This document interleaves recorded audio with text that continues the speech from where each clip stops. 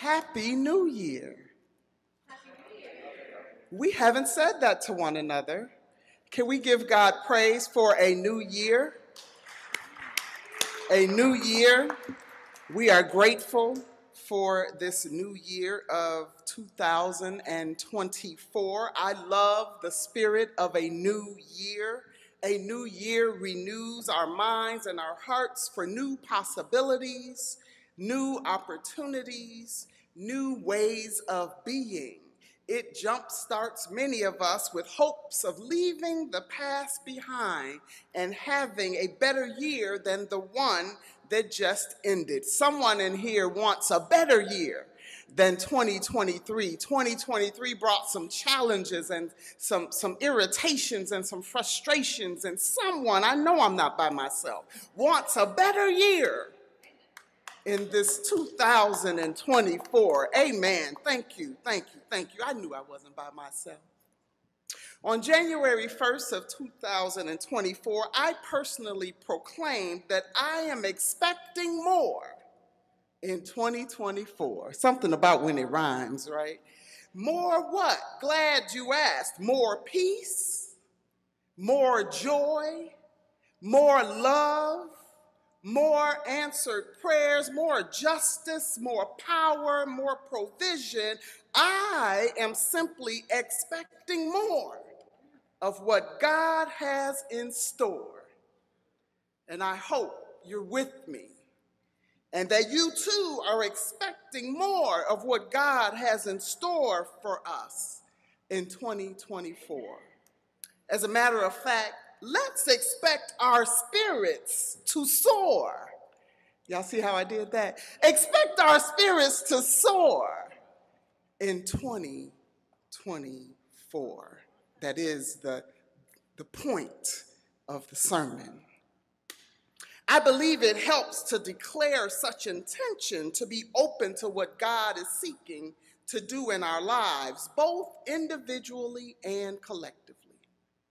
This is why people make New Year's resolutions. I know people break those resolutions, and so people tell us, oh, don't make resolutions, you're just going to break them. But I am always an advocate for striving to do better, for being specific about our goals, having an accountability partner, and all for the sake of doing better in the new year than we did last year. In whatever areas of life you strive to do better, always know that a more fulfilling and purposeful life is awaiting you and awaiting us. In addition to individual goals, organizations are setting collective goals for the new year. My workplace, Faith in Place, is in the midst of goal setting and making some radical changes to make life and make our work more impactful in environmental justice, and it is needed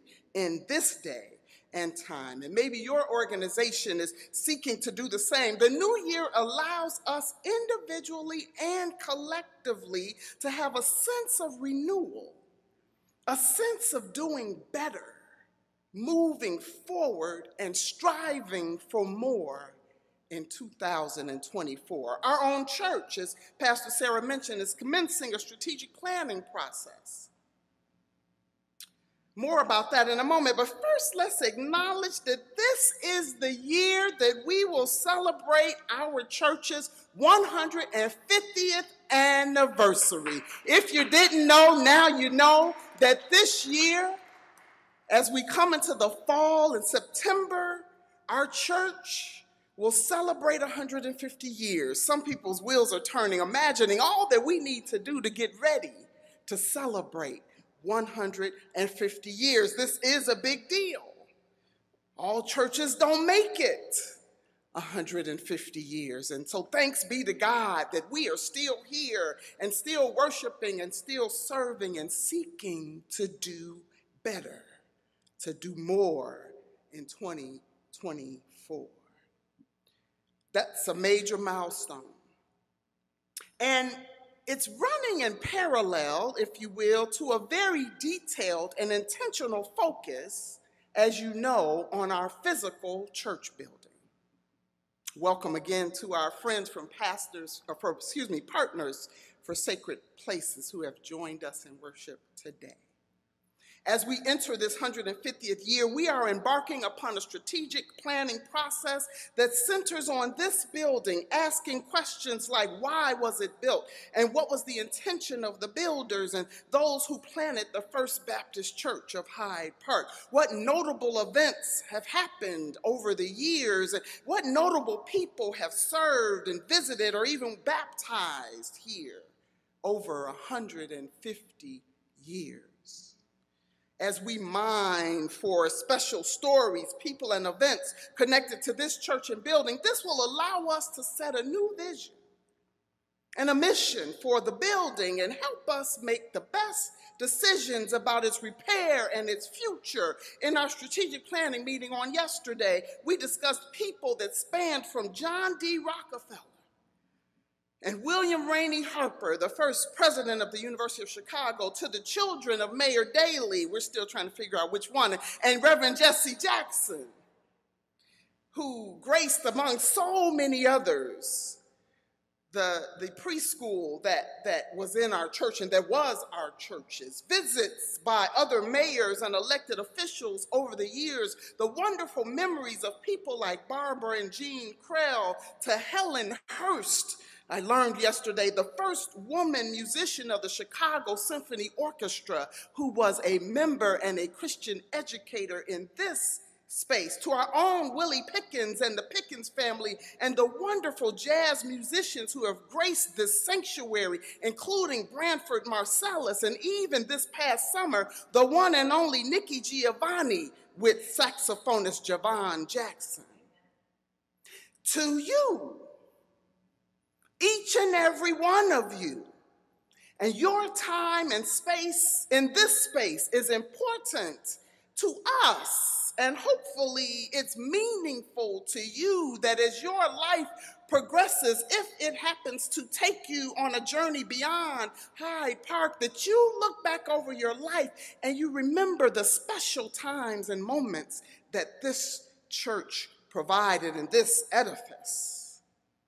We'll be asking you for memories and for your stories, for they bring the bricks and mortar alive and will aid us in making decisions concerning the physical church building.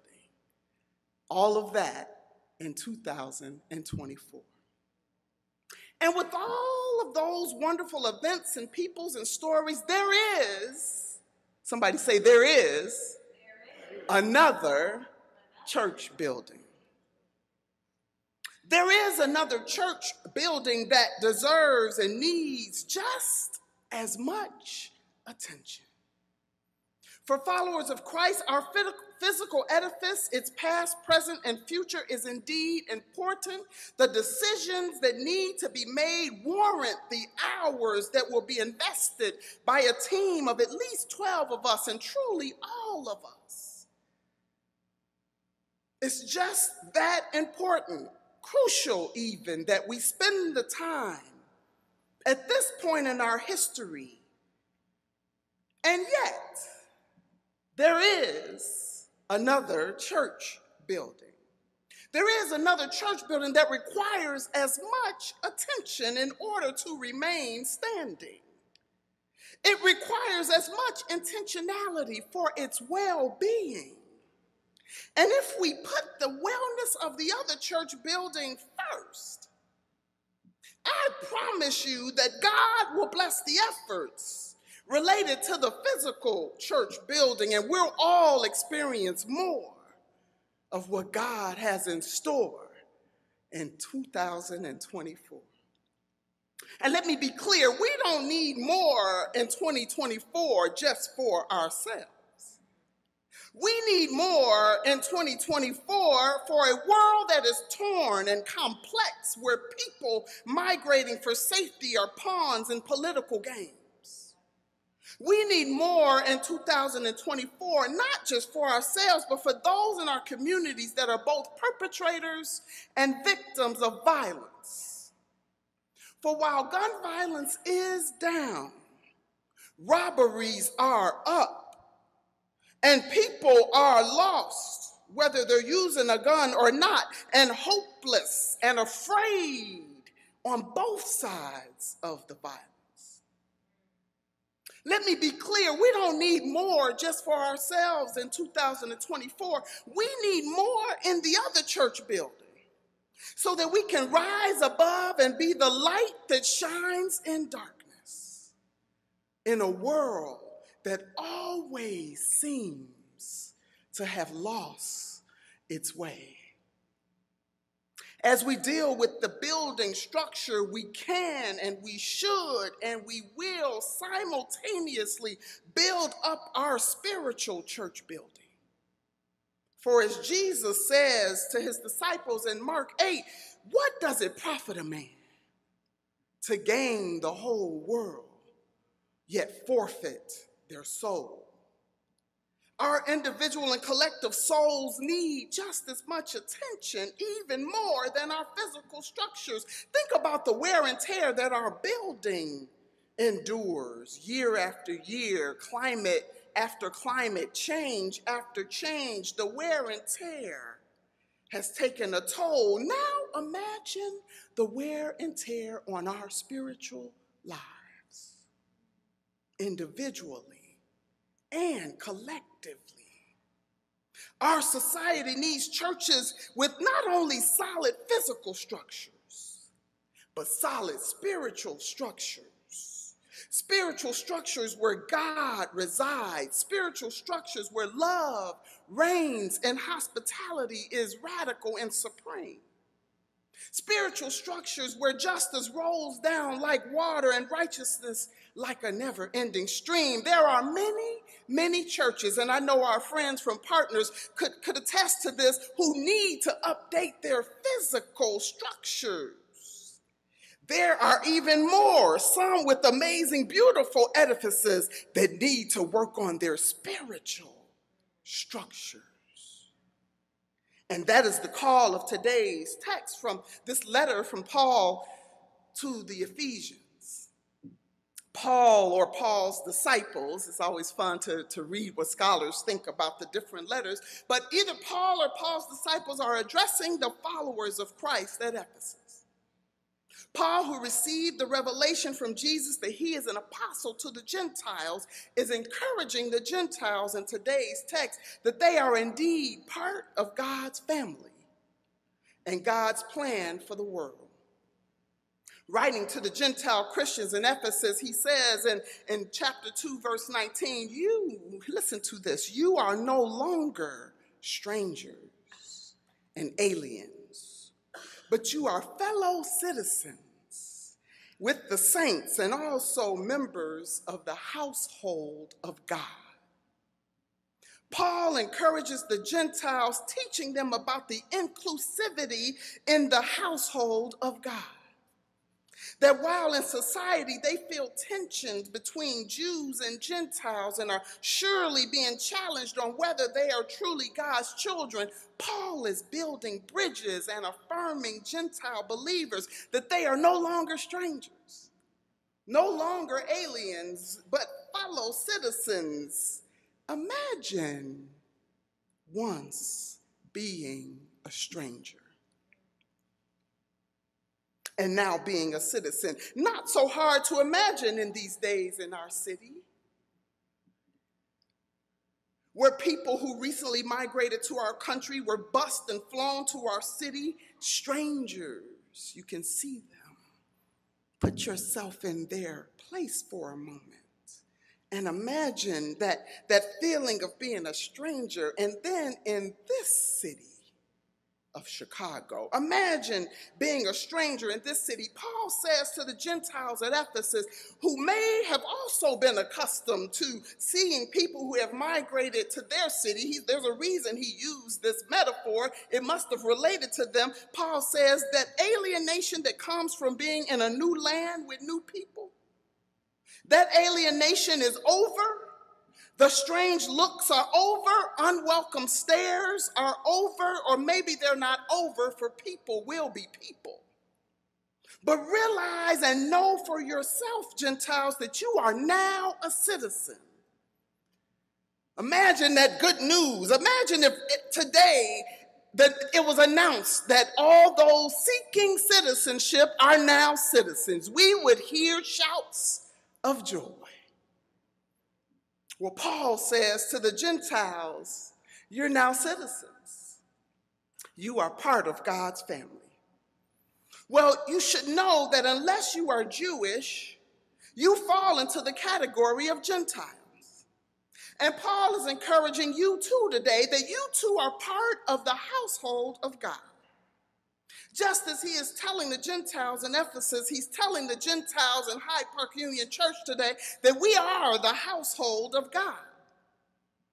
Catch that vision in your mind's eye, not a physical structure, but collectively that we are also a spiritual structure, a household for God.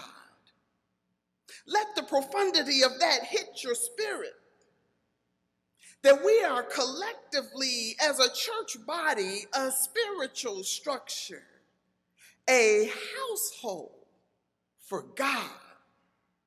I just believe that in 2024, as we intentionally think about, plan for, work on our physical structure, that we need to do just as much or even more to work on our spiritual structure. Paul goes a bit further about the spiritual structure, saying in verse 20 that this household of God is built upon the foundation of the apostles and the prophets, with Christ Jesus himself as the cornerstone. In him, the whole structure, spiritual structure, is joined together and grows into a holy temple in the Lord, in whom you also are built together, Paul says, spiritually, into a dwelling place for God.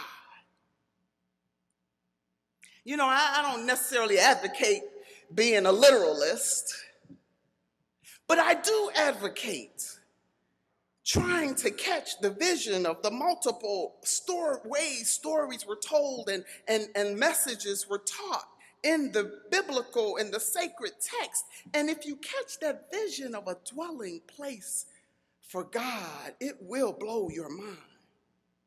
Paul is using the building metaphor to aid the understanding of the case he's making. Note that the tensions between Jews and Gentiles is great.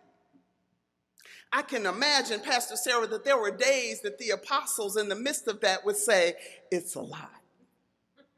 Inside joke. Paul was doing the hard work, the prophetic work, the spiritual work that led even to us being Christians today. And the work of reconciliation and healing in our day is not necessarily between Jews and Gentiles in this space, but it is of some of the many other striations of humans created in our country and by our country, the many ways that we divide ourselves, black or white, haves or have not, straight, gay or queer, migrants or citizens who are all in need of assistance for basic resources for living. The demographics have changed. But the need for reconciliation and peace is the same.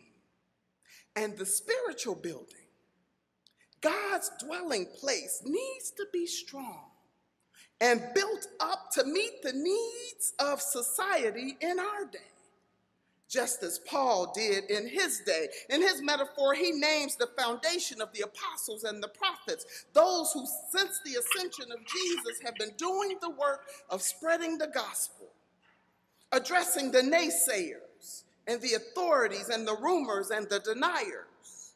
Just as we think about those who came before and laid the foundation of this building, Paul acknowledges the apostles and the prophets who laid the foundation of the faith and who continued the work of Christ in hostile environments, following the crucifixion and the resurrection and ascension of Jesus a couple of decades earlier. Then Paul centers in on Jesus in his metaphor of this spiritual building. Listen again to the spiritual building metaphor. Paul says, with Christ as the cornerstone, in him the whole structure joined together and grows into a holy temple in the Lord, in whom you are also built together spiritually into a dwelling place for God.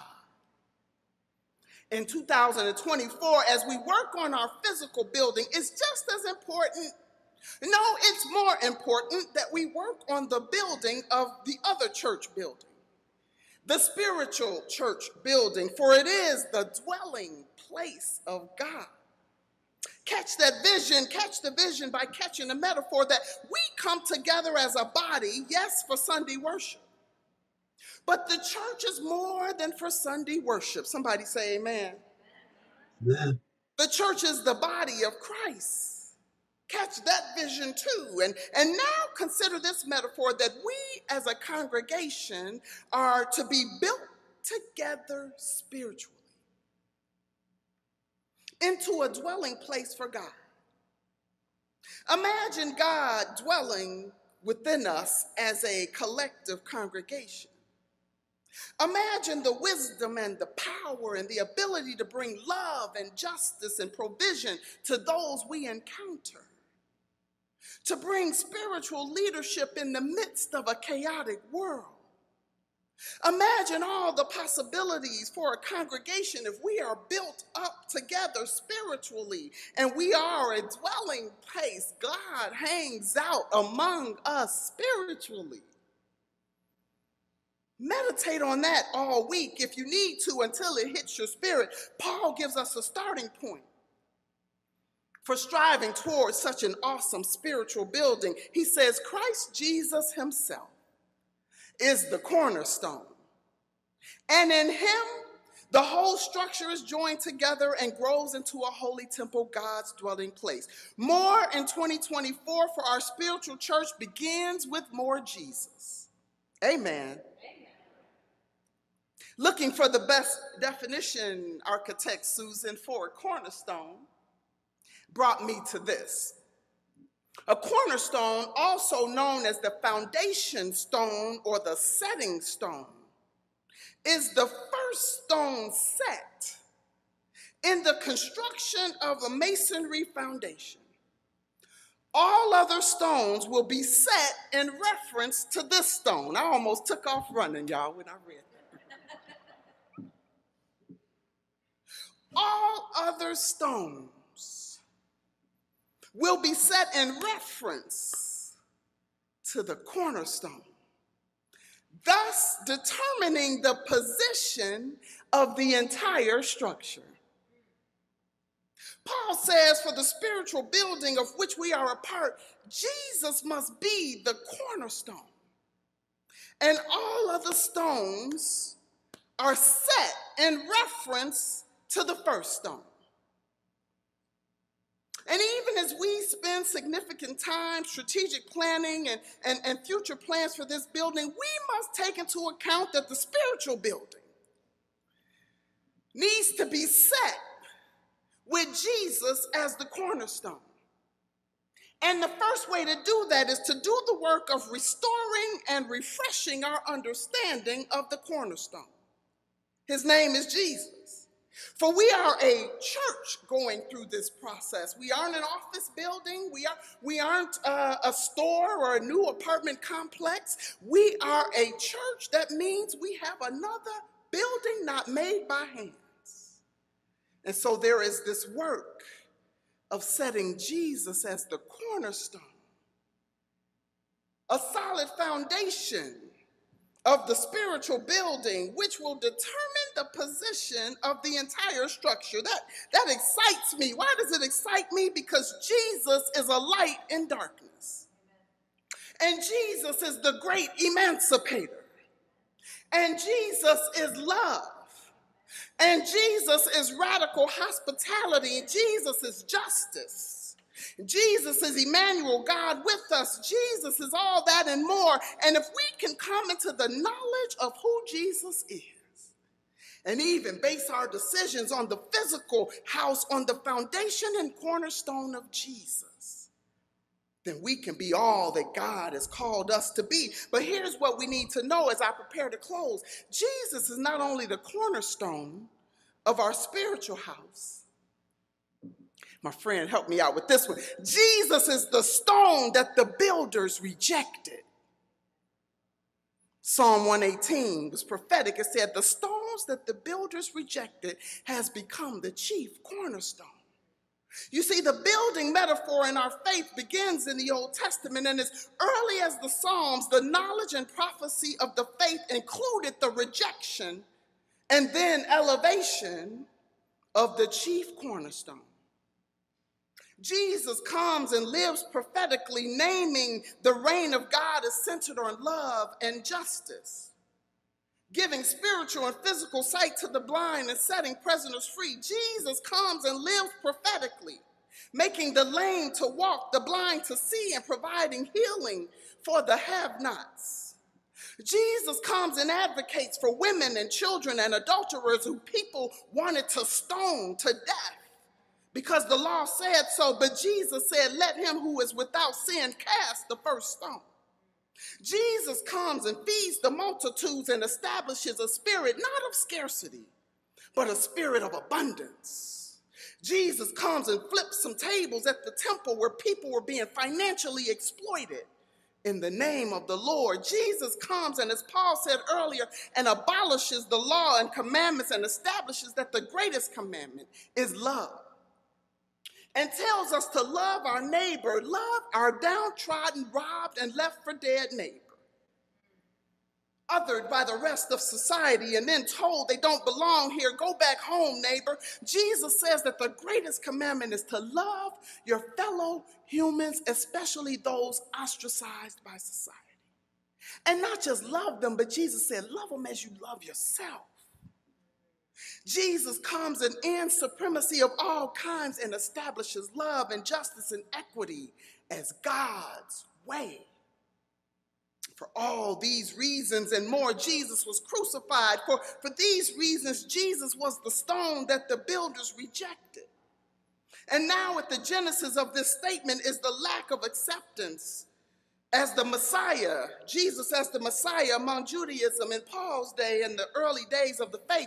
But today, included in those who rejected all that Jesus is, are Christian and churches who carry the name, but not the mission of being followers of Christ. Their theology and their Christology is not centered on Jesus, who flipped the status quo and demonstrated love and justice and abundance. They carry the name. Think hate groups that carry the name. Think nationalists who carry the name and then do harm, who totally ignore the mission. They exclude. They've rejected Jesus, but they just use his name and a particular likeness that fits them, and they do harm and hate. They perform for themselves, and they do not prioritize the prophetic work of God and the gospel. Yet Paul admonishes us that this Jesus that we know and that we love is the cornerstone of the other church building, our spiritual house, our dwelling place for God, and it must be built with Jesus as the cornerstone, and then all other stones will fall in place accordingly. As we enter this monumental year, and it will be monumental, Hyde Park Union Church, this year of 2024 will be special and spectacular. We'll have a new baby that's going to be crawling around and crying and singing, and Sarah's going to be trying to figure that out and saying, Noah, what are you doing? We've got amazing time to reflect and think and mine on all the amazing things that have happened in this space. There's excitement coming in 2024. We'll have a grand celebration of the 150th anniversary this fall.